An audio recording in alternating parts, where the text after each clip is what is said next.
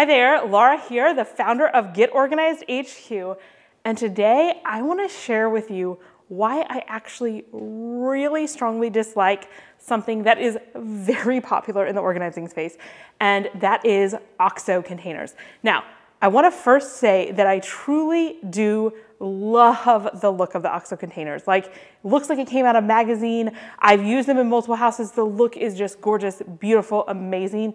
But here's the truth, and they're just not very functional. And I'm gonna tell you why, so you can think before investing, because these OXO containers are a real investment, and I wanna make sure that you use your money wisely. Now, I'm not saying that they're absolutely terrible. Like, I'm still using them, but I am actively planning on another solution, and I'm not gonna leave you hanging. I'm going to tell you what other options you have and what I personally plan to use instead. But let's go ahead and dive in.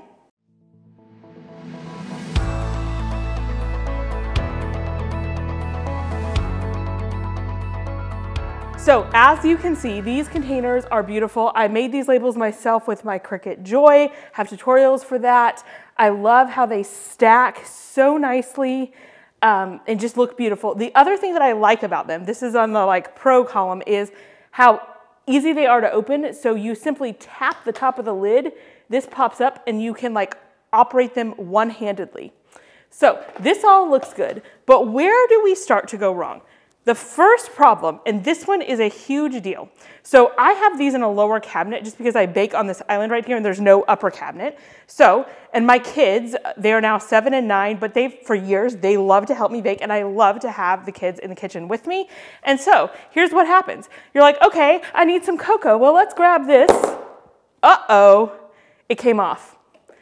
They come off very easily, especially with powdered things. So like the baking powder, the flour, the cocoa will just lift right off, because what happens is the powdered ingredients kind of get in between the seal and the actual container, and some of them lift off with ridiculous amounts of ease. And we have had major spills happen because you're kind of holding it half by the lid and it just, kind of falls off. And so that's obviously not fun.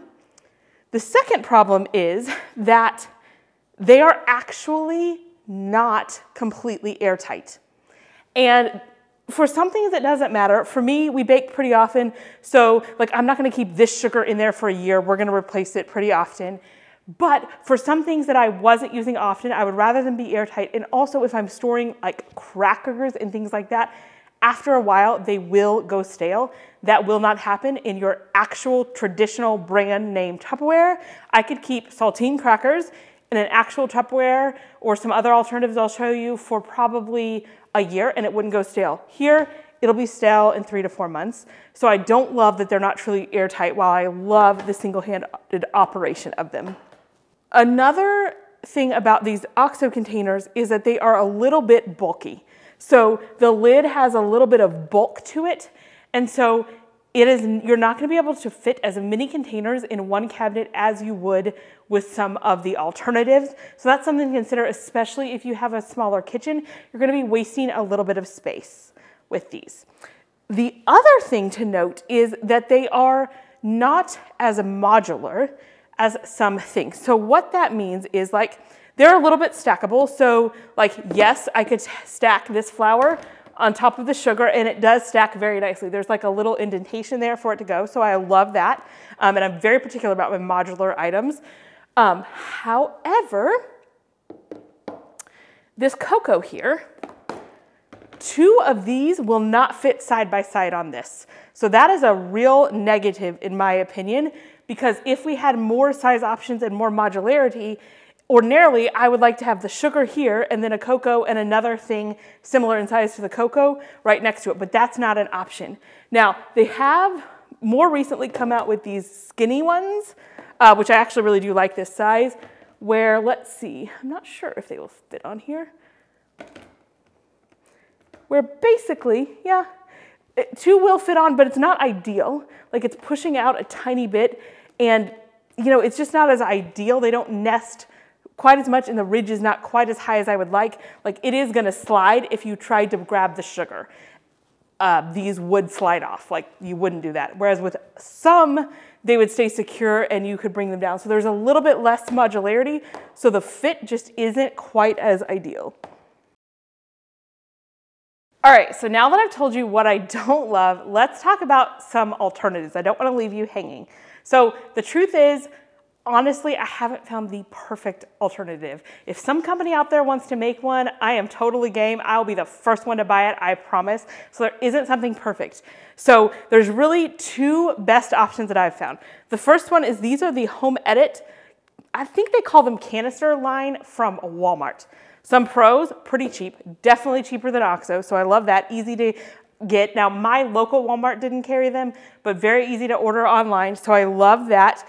Other pros of this is that these are, and I do have an entire video on this Home Edit line if you want that, is that they are incredibly airtight and they are not going anywhere. I could have flour in here and I could do this, and I promise you, never ever is this thing going anywhere. So love that. Like, I don't have to worry or lose any sleep about having crashes.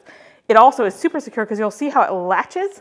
So there's a latch on either side, and even without the latches, very, very airtight seal. So like nothing is going stale. It's as tight as you can possibly get.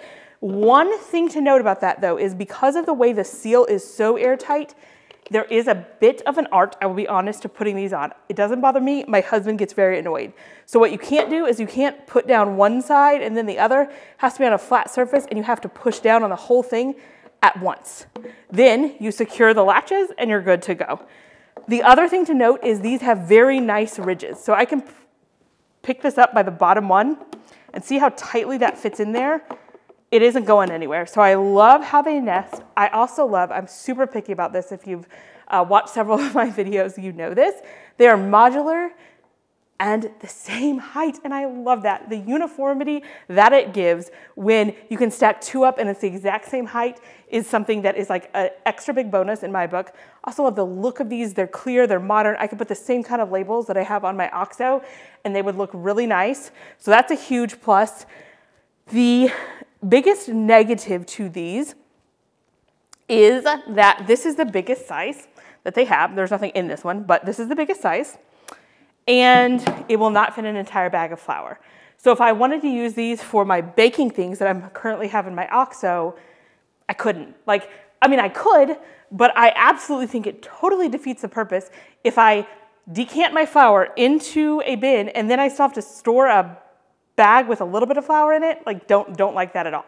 I want to be able to decant my entire bag. I want no open bags of anything in my pantry. It's just a thing I have. It drives me nuts. I can have sealed bags that are ready to be like refilling it. So that's really the biggest negative. It does fit nicely here this way too. I'll show you this. So they're very modular. So what I plan to do is for a lot of snacks and things in my pantry, I do plan to use these. And then what I plan to replace my baking ingredients with is actual Tupperware. So let's move these out of the way and let's talk about the actual Tupperware. And when I say actual Tupperware, what I mean is literal Tupperware brand. So over the years, Tupperware has become synonymous with, it's kind of one of those things like Band-Aid or Ziploc bag or something. It's become synonymous with just a storage container, but I mean actual Tupperware. And this has been around for years and years and years. This is what I grew up with. And I would say the biggest con is just the appearance, the look of it. It's not nearly as modern and fun looking as those OXOs, but from a practicality standpoint, it is amazing, perfect. So unfortunately, I need to order these. I still don't have them, so I don't have all the sizes to show you, but they are very airtight. The lids are fairly easy to remove, like that. They are very modular in that this really gets on there and I can do this, and so they're very modular. I wish I had this to show you. I will show you a photo. I'll insert a photo here of where, you know, they're actually in use in someone's cabinet. But you could get two that oval ones that fit on top of these. And see, there's no additional bulk. Like this is, there's just nothing to provide extra bulk. So you're going to be able to fit the most amount in one cabinet. So especially if you're tight on space, I think this is a great option for you. And I mean, I should mention, I said it seals tight, but it truly does. Like, your crackers are not gonna go stale in here. It is an airtight seal, So I love that, unlike the OXOs, and also very safe. Like, it's not going anywhere. I'm not worried that with flour it's going to spill.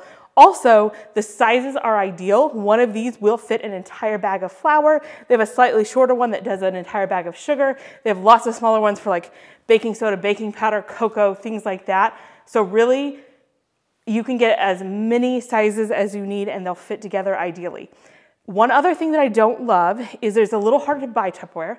Like, they do sell some Tupperware branded items in, say, stores and Target, but not these. They're called Modular Mates. They do not sell those in stores, so you're gonna have to order them online. I think you can just go to the website these days. You don't necessarily have to have a consultant, although I think you can.